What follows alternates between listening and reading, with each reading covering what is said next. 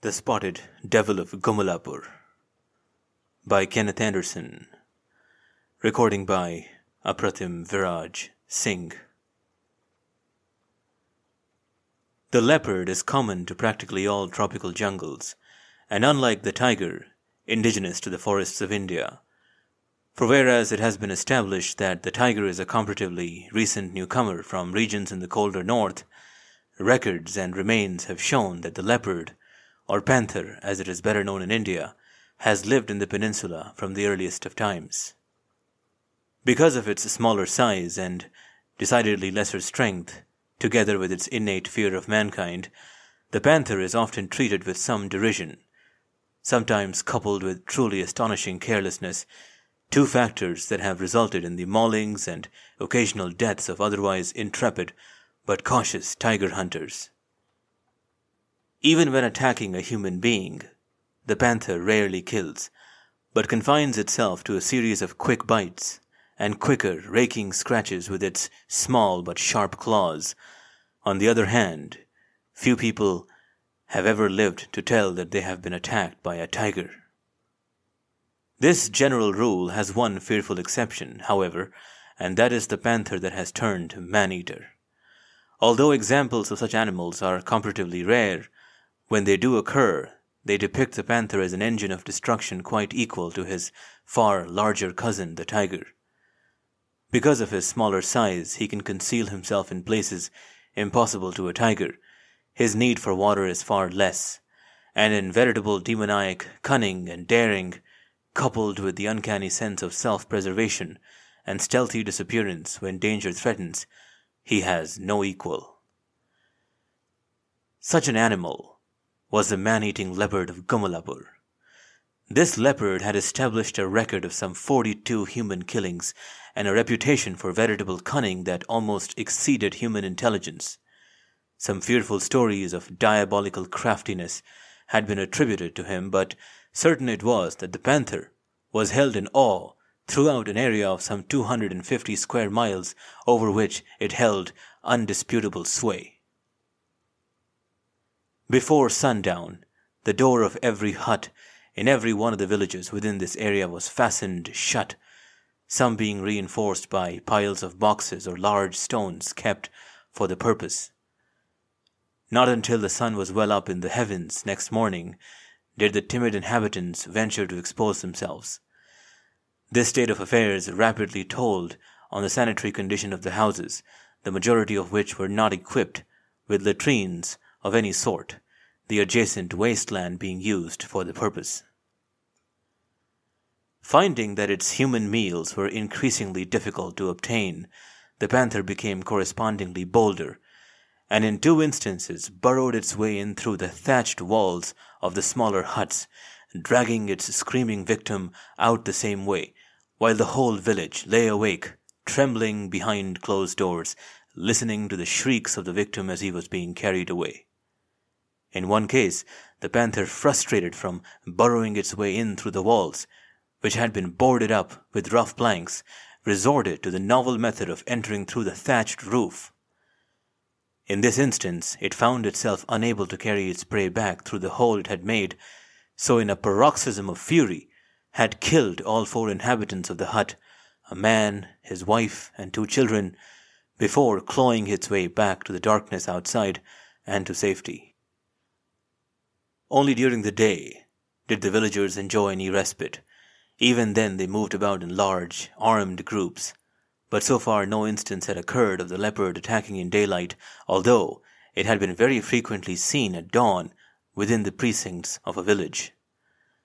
Such was the position when I arrived at Gummalapur in response to an invitation from Jepson, the district magistrate, to rid his area of this scourge. Preliminary conversations with some of the inhabitants revealed that they appeared dejected beyond hope, and with true Eastern fatalism had decided to resign themselves to the fate that this shaitan, from whom they believed deliverance to be impossible, had come to stay, till each one of them had been devoured or had fled the district as the only alternative. It was soon apparent that I would get little or no cooperation from the villagers, many of whom openly stated that if they dared to assist me, the shaitan would come to hear of it and would hasten their end.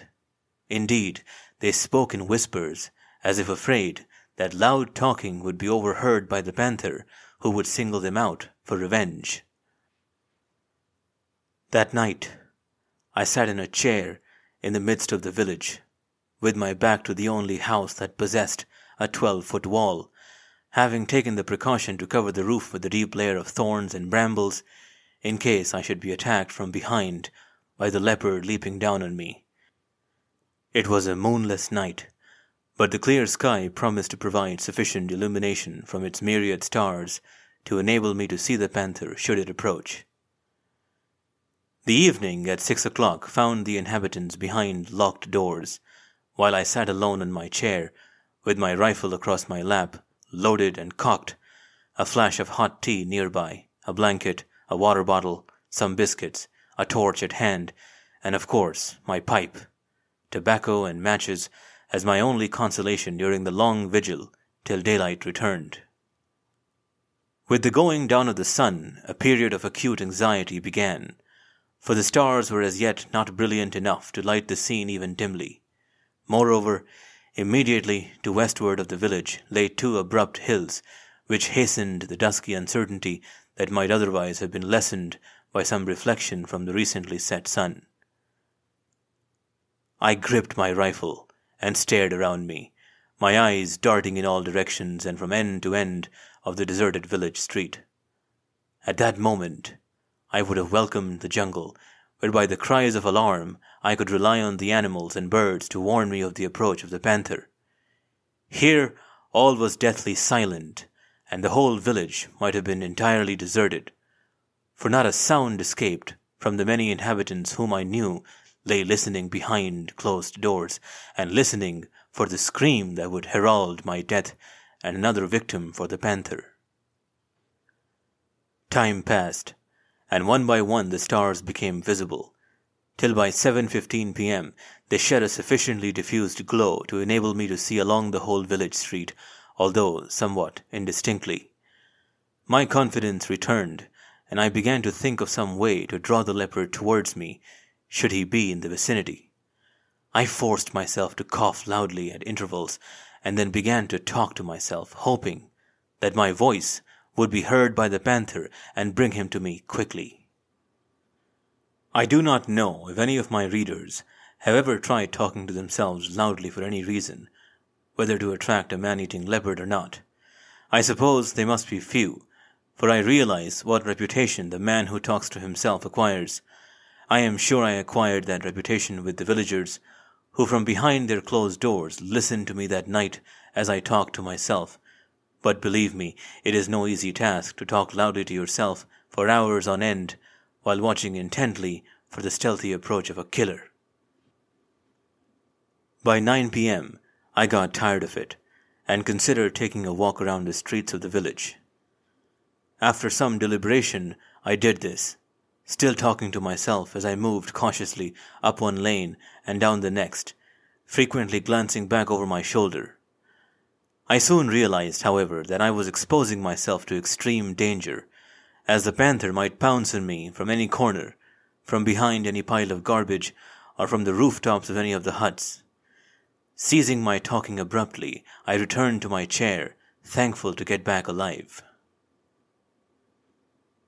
Time dragged by very slowly and monotonously, the hours seeming to pass on leaden wheels. Midnight came, and I found myself feeling cold due to a sharp breeze that had set in from the direction of the adjacent forest, which began beyond the two hillocks. I drew the blanket closely around me, while consuming tobacco far in excess of what was good for me. By 2 a.m., I found I was growing sleepy. Hot tea and some biscuits, followed by icy water from the bottle dashed into my face, and a quick raising and lowering of my body from the chair half a dozen times revived me a little, and I fell to talking to myself again as a means of keeping awake thereafter. At 3:30 a.m. came an event which caused me untold discomfort for the next 2 hours. With the sharp wind banks of heavy cloud were carried along, and these soon covered the heavens and obscured the stars, making the darkness intense, and it would have been quite impossible to see the panther a yard away. I had undoubtedly placed myself in an awkward position and entirely at the mercy of the beast, should it choose to attack me now. I fell to flashing my torch every half a minute from end to end of the street, a proceeding which was very necessary if I hoped to remain alive with the panther anywhere near, although I felt I was ruining my chances of shooting the beast, as the bright torch beams would probably scare it away. Still, there was the possibility that it might not be frightened by the light, and that I might be able to see it and bring off a lucky shot, a circumstance that did not materialize, as morning found me still shining the torch after a night-long and futile vigil. I snatched a few hours of sleep, and at noon fell to questioning the villagers again. Having found me still alive that morning, quite obviously contrary to their expectations, and possibly crediting me with the power to communicate with spirits because they had heard me walking around their village talking, they were considerably more communicative and gave me a few more details about the beast. Apparently, the leopard wandered about its domain a great deal, killing erratically and at places widely distant from one another, and, as I had already found out, never in succession at the same village. As no human beings had been killed at Gummalapuram within the past 3 weeks, it seemed that there was much to be said in favor of staying where I was, as opposed to moving about in a haphazard fashion, hoping to come up with the panther. Another factor against wandering about was that this beast was rarely visible in the daytime, and there was therefore practically no chance of my meeting it, as might have been the case with the man-eating tiger. It was reported that the animal had been wounded in its right forefoot, since it had the habit of placing the pad sidewards, a fact which I was later able to confirm when I actually came across the tracks of the animal.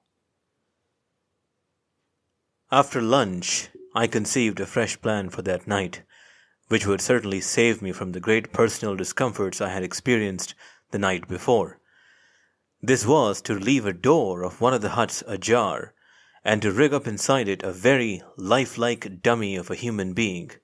Meanwhile, I would remain in a corner of the same hut, behind a barricade of boxes. This would provide me an opportunity to slay the beast as he became visible in the partially opened doorway, or even as he attacked the dummy, while I myself would be comparatively safe and warm behind my barricade. I explained the plan to the villagers, who, to my surprise, entered into it with some enthusiasm. A hut was placed at my disposal immediately next to that through the roof of which the leopard had once entered and killed the 4 inmates. A very lifelike dummy was rigged up, made of straw, an old pillow, a jacket, and a sari. This was placed within the doorway of the hut in a sitting position, the door itself being kept half open. I sat myself behind a low parapet of boxes, placed diagonally across the opposite end of the small hut, the floor of which measured about 12 feet by 10 feet. At this short range, I was confident of accounting for the panther as soon as it made itself visible in the doorway. Furthermore, should it attempt to enter by the roof or through the thatched walls, I would have ample time to deal with it. To make matters even more realistic, I instructed the inhabitants of both the adjacent huts, especially the women folk, to endeavor to talk in low tones as far into the night as was possible, in order to attract the killer to that vicinity. An objection was immediately raised, that the leopard might be led to enter one of their huts, instead of attacking the dummy in the doorway of the hut in which I was sitting. This fear was only overcome by promising to come to their aid, should they hear the animal attempting an entry. The signal was to be a normal call for help, with which experience had shown the panther to be perfectly familiar, and of which he took no notice. This plan also assured me that the inhabitants would themselves keep awake and continue their low conversations in snatches in accordance with my instructions. Everything was in position by 6 p.m., at which time all doors in the village were secured, except that of the hut where I sat. The usual uncertain dusk was followed by bright starlight that threw the open doorway and the crouched figure of the draped dummy into clear relief. Now and again I could hear the low hum of conversation from the two neighboring huts. The hours dragged by in dreadful monotony. Suddenly, the silence was disturbed by a rustle in the thatched roof, which brought me to full alertness. But it was only a rat, which scampered across and then dropped with a thud to the floor nearby, from where it ran along the tops of the boxes before me, becoming clearly visible as it passed across the comparatively light patch of the open doorway. As the early hours of the morning approached, I noticed that the conversations from my neighbors died down and finally ceased, showing that they had fallen asleep regardless of man-eating panther or anything else that might threaten them. I kept awake, occasionally smoking my pipe or sipping hot tea from the flask, but nothing happened beyond the noises made by the tireless rats which chased each other about and around the room and even across me, till daylight finally dawned and I lay back to fall asleep after another tiring vigil. The following night, for want of a better plan, and feeling that sooner or later the man-eater would appear, I decided to repeat the performance with the dummy, and I met with an adventure which will remain indelibly impressed in my memory till my dying day. I was in position again by 6 o'clock, and the first part of the night was but a repetition of the night before. The usual noise of scurrying rats, broken now and again by the low-voiced speakers in the neighboring huts, were the only sounds to mar the stillness of the night. Shortly after 1 a.m., a sharp wind sprang up, and I could hear the breeze rustling through the thatched roof. This rapidly increased in strength till it was blowing quite a gale.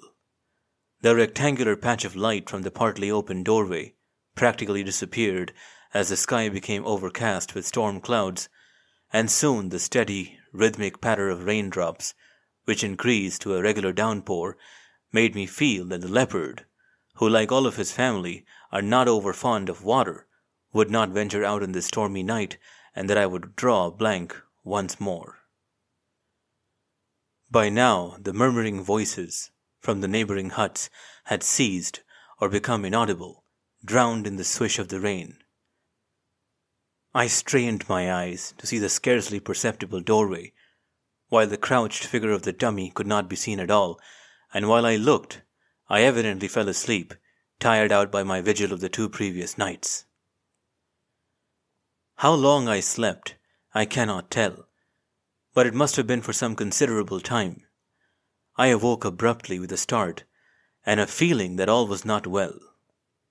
The ordinary person in awakening takes some time to collect his faculties, but my jungle training and long years spent in dangerous places enabled me to remember where I was and in what circumstances as soon as I woke. The rain had ceased and the sky had cleared a little, for the oblong patch of open doorway was more visible now, with the crouched figure of the dummy seated at its base. Then, as I watched, a strange thing happened. The dummy seemed to move, and as I looked more intently, it suddenly disappeared to the accompaniment of a snarling growl. I realized that the panther had come, seen the crouched figure of the dummy in the doorway, which it had mistaken for a human being, and then proceeded to stalk it, creeping in at the opening on its belly, and so low to the ground that its form had not been outlined in the faint light as I had hoped.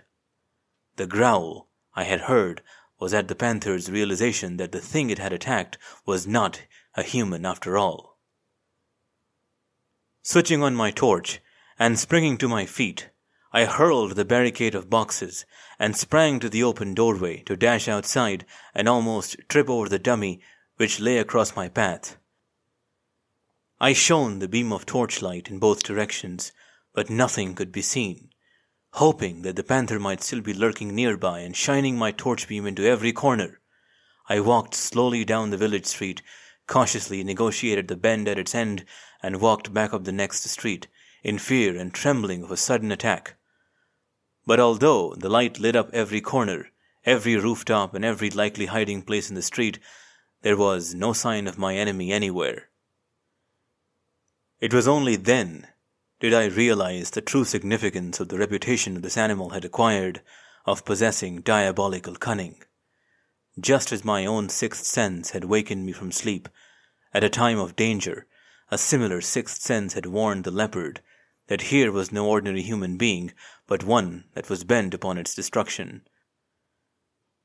Perhaps it was the bright beam of torchlight that had unnerved it at the very last moment, but whatever the cause, the man-eater had silently, completely, and effectively disappeared, for although I searched for it through all the streets of Gummalapur that night, it had vanished as mysteriously as it had come.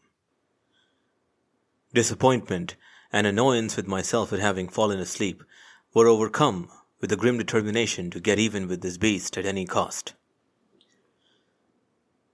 Next morning, the tracks of the leopard were clearly visible at the spot it had entered the village and crossed a muddy drain, where for the first time I saw the pug marks of the slayer and the peculiar indentation of its right forefoot, the paw of which was not visible as a pug mark, but remained a blur due to this animal's habit of placing it on edge. Thus, it was clear to me that the panther had at some time received an injury to its foot, which had turned it into a man-eater. Later I was able to view the injured foot for myself, and I was probably wrong in my deductions as to the cause of its man-eating propensities, for I came to learn that the animal had acquired the habit of eating the corpses, which the people of that area, after a cholera epidemic within the last year, had by custom carried into the forest and left to the vultures. These easily procured meals had given the panther a taste for human flesh, and the injury to its foot, which made normal hunting and swift movement difficult, had been the concluding factor in turning it into the worst of all menaces to an Indian village, a man-eating panther. I also realized that, granting the panther was equipped with an almost human power of deduction, it would not appear in Gummalapur again for a long time after the fright I had given it the night before in following it with my torchlight. It was therefore obvious that I would have to change my scene of operations, and so, after considerable thought, I decided to move on to the village of Devarabeta, diagonally across an intervening range of forest hills and some 18 miles away, where the panther had already secured 5 victims, though it had not been visited for a month. Therefore, I set out before 11 a.m. that very day, after an early lunch. The going was difficult as the path led across 2 hills. Along the valley that lay between them ran a small jungle stream, and beside it I noted the fresh pug marks of a big male tiger that had followed the watercourse for some 200 yards before crossing it onto the other side. It had evidently passed early that morning, as was apparent from the minute trickles of moisture that had seeped into the pug marks through the river sand, but had not had time to evaporate in the morning sun. Holding steadfastly to the job in hand, however, I did not follow the tiger and arrived at Devarabeta just after 5 p.m. The inhabitants were preparing to shut themselves into their huts when I appeared, and scarcely had the time nor inclination to talk to me. However, I gathered that they agreed that a visit from the man-eater was likely any day, for a full month had elapsed since his last visit, and he had never been known to stay away for so long. Time being short, I hastily looked around for the hut with the highest wall, before which I seated myself as on my first night at Gummalapur, having hastily arranged some dried thorny bushes across its roof as protection against attack from my rear and above.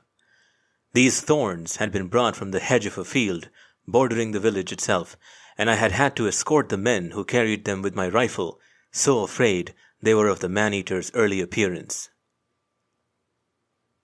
Devarabeta was a far smaller village than Gummalapur, and situated much closer to the forest, a fact which I welcomed for the reason that I would be able to obtain information as to the movements of carnivora by the warning notes that the beasts and birds of the jungle would utter, provided I was within hearing. The night fell with surprising rapidity, though this time a thin sickle of new moon was showing in the sky. The occasional call of a roosting jungle cock and the plaintive call of peafowl answering one another from the nearby forest, told me that all was still well. And then it was night, the faint starlight rendering hardly visible, and as if in a dream, the tortuously winding and filthy lane that formed the main street of Devarabeta. At 8:30 p.m., a sombre hind belled from the forest, following her original sharp note with a series of warning cries in steady succession. Undoubtedly, a beast of prey was afoot, and had been seen by the watchful deer, who was telling the other jungle folk to look out for their lives. Was it the panther, or one of the larger carnivora? Time alone would tell, but at least I had been warned. The hind ceased her belling, and some 15 minutes later, from the direction in which she had first sounded her alarm, I heard the low moan of a tiger, to be repeated twice in succession before all became silent again. It was not a mating call that I had heard, but the call of the king of the jungle in his normal search for food, reminding the inhabitants of the forest that their master was on the move in search of prey, and that one of them must die that night to appease his voracious appetite. Time passed, and then down the lane I caught sight of some movement. Raising my cocked rifle, I covered the object which slowly approached me, walking in the middle of the street. Was this the panther after all, and would it walk thus openly, and in the middle of the lane, without any attempt at concealment? It was now about 30 yards away, and still it came on boldly, without any attempt to take cover or to creep along the edges of objects in the usual manner of a leopard when stalking its prey. Moreover, it seemed a frail and a slender animal, as I could see it fairly clearly now. 20 yards and I pressed the button of my torch, which this night I had clamped to my rifle. As the powerful beam threw across the intervening space, it lighted a village cur, commonly known to us in India as a pariah dog. Starving and lonely, it had sought out human company. It stared blankly into the bright beam of light, feebly wagging a skinny tail in unmistakable signs of friendliness. Welcoming a companion, if only a lonely cur, I switched off the light and I called it to my side by a series of flicks of thumb and finger. It approached cringingly, still wagging its ridiculous tail. I fed it with some biscuits and a sandwich, and in the dull light of the starlit sky, its eyes looked back at me in dumb gratitude for the little food I had given it, perhaps the first to enter its stomach for the past 2 days. Then it curled up at my feet and fell asleep. Time passed, and midnight came. A great horned owl hooted dismally from the edge of the forest, its prolonged, mysterious cry of seeming to sound a death knell or a precursor to that haunting part of the night when the souls of those not at rest return to the scenes of their earthly activities to live over and over again the deeds that bind them to the earth. 1 o'clock, 2 and then 3 o'clock passed in dragging monotony, while I strained my tired and aching eyes and ears for movement or sound. Fortunately, it had remained a cloudless night and visibility was comparatively good, by the radiance of the myriad stars that spangled the heavens in glorious array, a sight that cannot be seen in any of our dusty towns or cities. And then, abruptly, the alarmed cry of a plover, or did you do it bird, as it is known in India, sounded from the nearby muddy tank on the immediate outskirts of the village. Did you do it? Did you do it? Did you do it? Did you do it? It called in rapid regularity. No doubt the bird was excited, and had been disturbed, or it had seen something. The cur at my feet stirred, raised its head, and then sank down again, as if without a care in the world. The minutes passed, and then, suddenly, the dog became fully awake. Its ears, that had been drooping in dejection, were standing on end. It trembled violently against my legs, while a low, prolonged growl came from its throat. I noticed that it was looking down the lane that led into the village from the vicinity of the tank. I stared intently in that direction. For a long time I could see nothing, and then it seemed that a shadow moved at a corner of a building some distance away and on the same side of the lane. I focused my eyes on this spot, and after a few seconds again noticed a furtive movement, but this time a little closer. Placing my left thumb on the switch which would actuate the torch, I waited in breathless silence. A few minutes passed, 5 or 10 at the most, and then I saw an elongated body spring swiftly and noiselessly onto the roof of a hut some 20 yards away. As it happened, all the huts had joined each other at this spot, and I guessed the panther had decided to walk along the roofs of these adjoining huts and spring upon me from the rear rather than continue stalking me in full view. I got to my feet quickly and placed my back against the wall. In this position, the eave of the roof above my head passed over me and onto the road where I had been sitting for about 18 inches. The rifle I kept ready, finger on trigger, with my left thumb on the torch switch, pressed to my side and pointing upwards. A few seconds later, I heard a faint rustling as the leopard endeavored to negotiate the thorns which I had taken the precaution of placing on the roof. He evidently failed in this, for there was silence again. Now I had no means of knowing where he was. The next 15 minutes passed in terrible anxiety, with me glancing in all directions in the attempt to locate the leopard before he sprang, while thanking Providence that the night remained clear. And then the cur, that had been restless and whining at my feet, shot out into the middle of the street, faced the corner of the hut against which I was sheltering, and began to bark lustily. This warning saved my life, for within 5 seconds the panther charged round the corner and sprang at me. I had just time to press the torch switch and fire from my hip, full into the blazing eyes that showed above the wide-opened, snarling mouth. The .405 bullet struck squarely, but the impetus of the charge carried the animal onto me. I jumped nimbly to one side, and as the panther crashed against the wall of the hut, emptied 2 more rounds from the magazine into the evil, spotted body. It collapsed, and was still, except for the spasmodic jerking of the still-opened jaws and long extended tail. And then my friend, the cur, staunch in faithfulness to his new-found master, rushed in and fixed his feeble teeth in the throat of the dead monster. And so passed the spotted Devil of Gummalapur, a panther of whose malignant craftiness I had never heard the like before, and hoped never to have to meet again. When skinning the animal next morning, I found that the injury to the right paw had not been caused, as I had surmised, by a previous bullet wound, but by 2 porcupine quills that had penetrated between the toes within an inch of each other and then broken off short. This must have happened quite a while before, as a gristly formation between the bones inside the foot had covered the quills. No doubt it had hurt the animal to place his paw on the ground in the normal way, and he had acquired the habit of walking on its edge. I took the cur home, washed and fed it, and named it Nipper.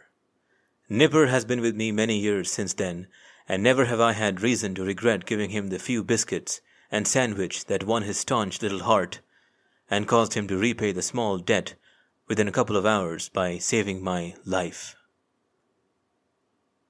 The end.